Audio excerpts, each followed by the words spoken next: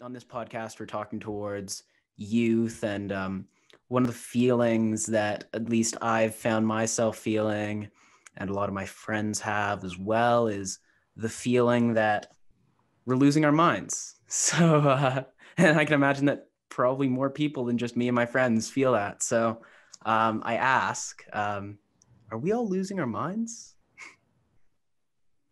Well, we actually can't lose our minds.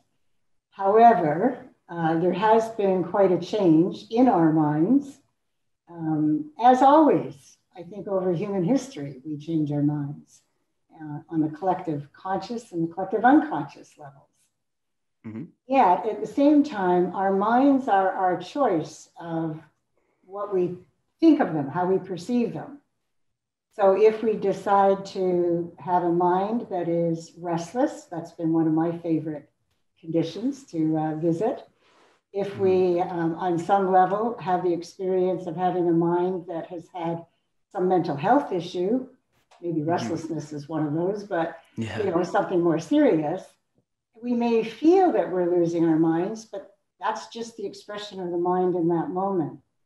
And that's I think that's why brilliant. meditation is so Mm-hmm. valuable because it helps us understand our minds. It helps us understand that there's more to us than just our minds. And when our minds are starting to feel really weird, which I still remember my teenage years. So, yeah, losing my mind was one of the things I felt.